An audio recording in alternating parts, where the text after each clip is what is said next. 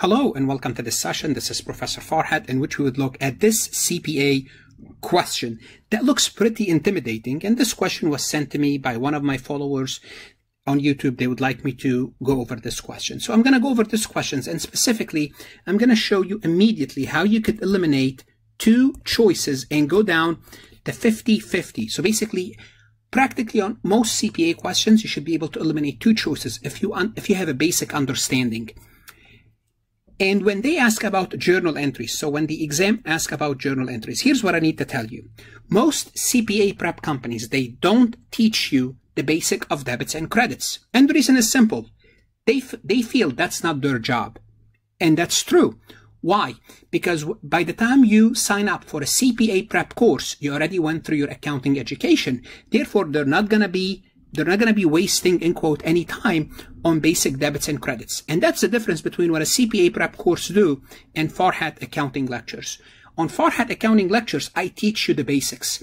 And believe me, once you know the basics, once you understand the concept, you could eliminate two answer choices immediately on most CPA questions. I'm not going to say all, but on most CPA questions, in 10 to 15 seconds, you should be able to eliminate two choices. And you're down to 50-50. Then take your chances. How about that? Okay, so let's take a look at this question, and I'm going to show you how you can take out two choices immediately. The following accounts were among those reported on Adam's core balance sheet. They have investments in trading securities. The cost is $80,000. The value is $140. Preferred stock. They have a par value of $20. 2,000 shares issued and outstanding, $400,000. Additional paid in capital on the preferred stock is $30,000, and they have a retained earnings of $90,000. There's a lot of questions they can ask you here. Let's see what they are asking. On January 20th, year 2, Adam exchanged all the marketable securities.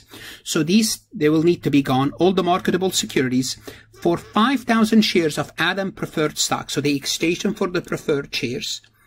Market value at the date of the exchange was $150. So this was on the date of the exchange was $150 for the marketable securities and $30 per share for the preferred stock.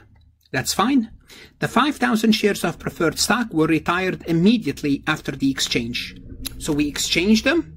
We exchanged the preferred for the investments, and we immediately retired the preferred. Which of the following journal entries should Adam record in connection with this transaction? Now, how can I eliminate two answer choices immediately?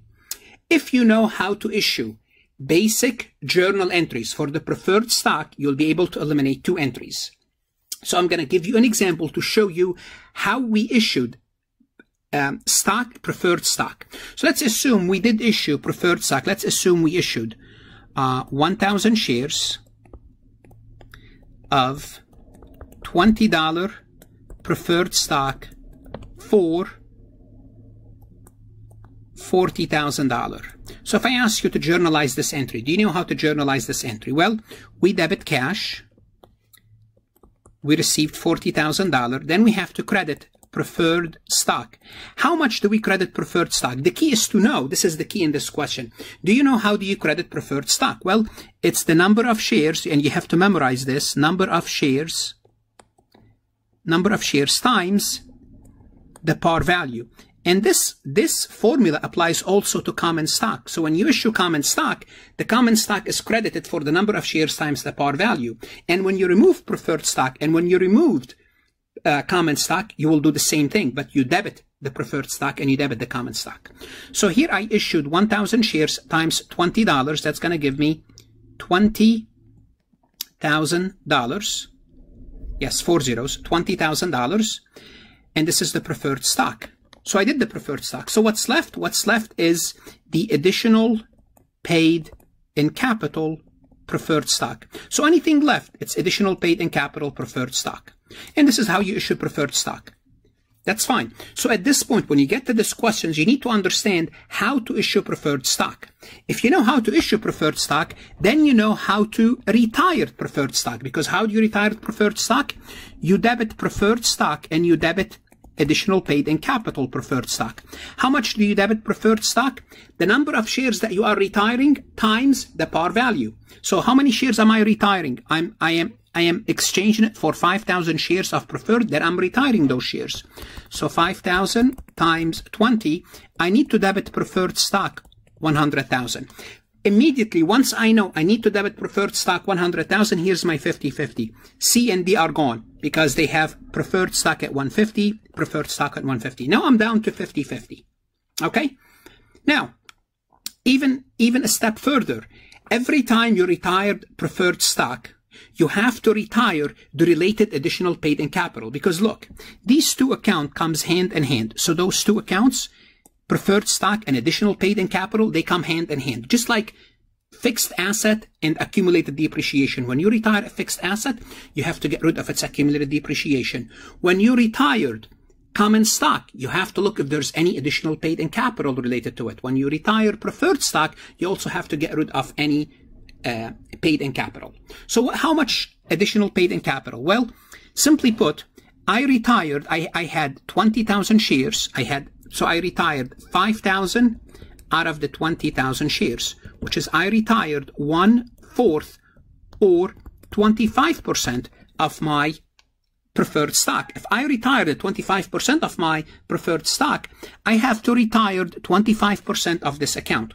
So simply put, 25% of additional paid-in capital cannot be B, because B, it says additional paid-in capital 30,500. We don't even have 30,500 for all of additional paid-in capital. I eliminate B. I'm down to A. A is the answer, but I'm going to take you through the whole thing.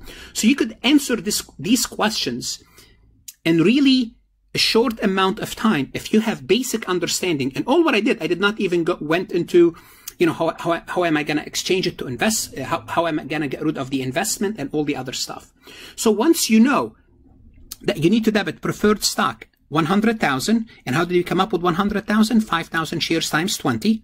Then I have to retire 25% of 30,000. So I'm going to take 30,000 times 0.25, and that's going to give me 7,500. Therefore, I debit additional paid-in capital 7,500.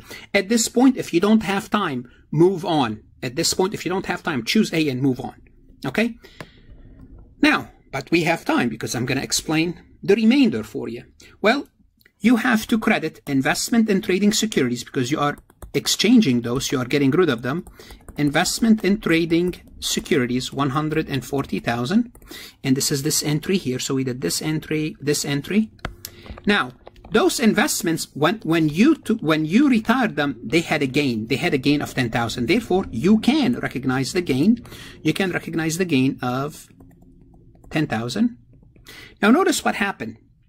We retired worth of securities 150,000, and against those we got rid of 107,500. So we have a loss. Now we don't debit the loss. What we do is we debit retained earnings for the difference, and retained earnings is 42,500. Again, you don't have to go this far.